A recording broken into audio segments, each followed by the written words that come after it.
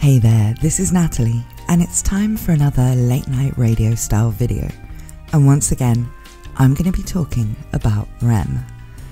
If you saw my last video about the ReZero love triangle and Rem's love for Subaru, then this is the second part to that, where I'm going to talk about what the future might have in store for Rem after the cliffhanger at the end of Arc 6.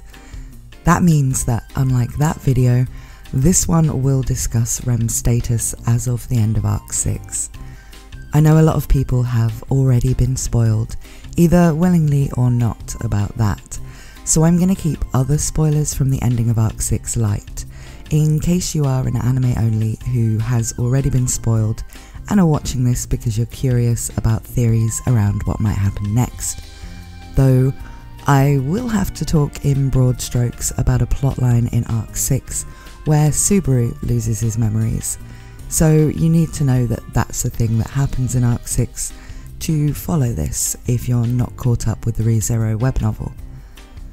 I did already make a video talking about the specifics of the situation in which Rem wakes up at the end of ReZero Arc 6 Chapter 90,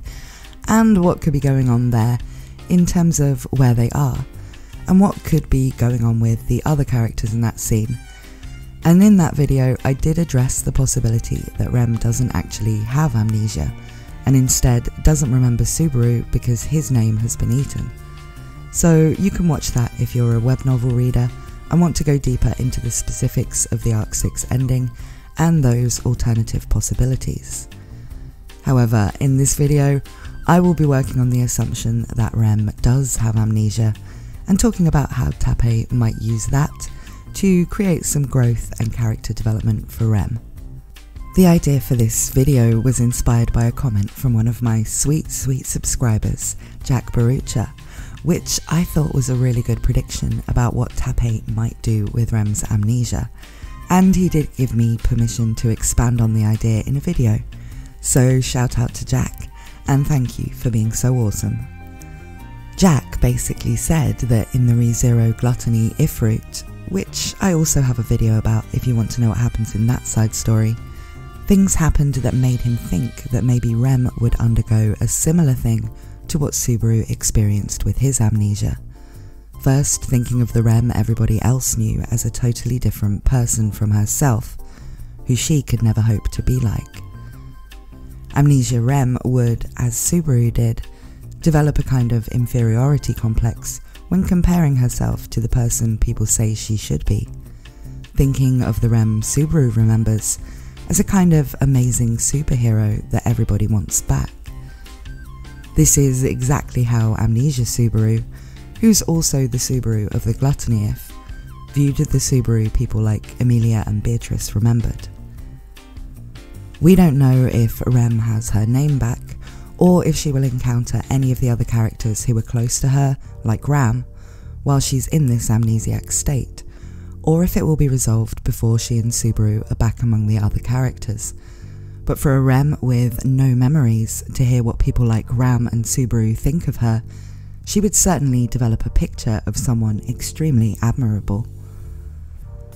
Of course, Rem, before she ended up in her Sleeping Beauty state, was already someone with a big inferiority complex at the core of her character. This is because Rem was the twin nobody in her Oni clan wanted, the sister of the reincarnation of the Oni god Ram, the most amazing prodigy the Oni had seen in 1,000 years.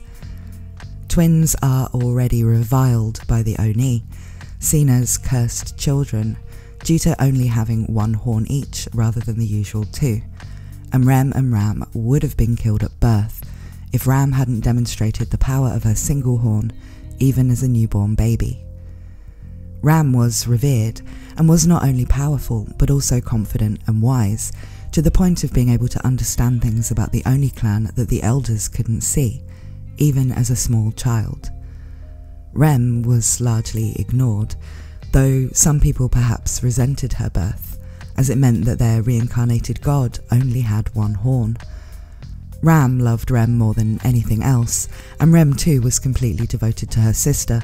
but Rem also had this overwhelming admiration for her twin, and the sense that all she could do that could matter in the world was to support her. This period in Rem and Ram's lives is explored in the prequel novel, The Oni Sisters of the Hidden Village, which I'm making a series about, and part 1 is already out if you want to hear about what their childhood in the village was like, up to and including the witch cult attack, which is what the first part of the novel covers, before going on to show us Rem and Ram's life in Roswell's mansion and their quest for revenge against the witch cultists. But even without reading the prequel, we got enough of an impression from the stuff about Rem and Ram in season 1 to understand that even years after Ram lost her horn, leaving Rem as actually the stronger of the two of them in normal combat, as well as after years of Rem being shown to be the more competent at everything that was required of them as maids. It's said that Rem did 80% of the work in Roswell's mansion, with Subaru and Ram combined only managing 20%. Rem still saw herself as the useless twin of her amazing sister. Nobody else saw things this way, especially not Ram, but it seems that Rem couldn't see past the way things had been when she was a child, and the role she'd assigned herself as a support character. Rem's inferiority complex before she lost her memories was something people in the story, as well as fans who could watch her from the outside, really wanted her to get over. To see herself as strong as she was without comparing herself to anybody else. To see that she and Ram now had different strengths and weaknesses anyway to when they were kids, and that in a lot of ways people valued, Rem was actually the best. And while Rem did get a lot of development in Arc 3, this was something that was not resolved about her prior to her being eaten. She's still trying to sacrifice for others and taking all of her pride in Subaru or Ram rather than herself, even in her final fight. It really seems like this is going to be something Tappei will want to show Rem get over during the story, and it would be something that parallels Subaru,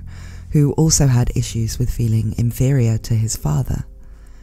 Subaru has had some big moments that made him change the way he viewed himself. Rem herself gave him the strength to stand up and keep going. He had a chance to look at his past and his parents and process all of that from the perspective he has now of someone who's grown a lot and who has new reasons to be strong in the first trial.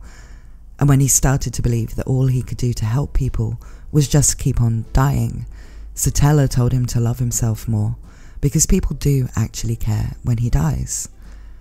Later in Arc 6, when he loses all of his memories from since he was summoned to the ReZero world, Subaru finds it impossible to understand how all of that development could have happened. How the person Emilia, Beatrice and the others knew was someone people loved so much and depended on, and felt like he was just a poor substitute for the person they really wanted.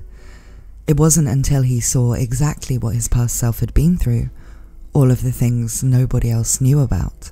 that he understood that the Subaru they admired really was just him with a load more experiences,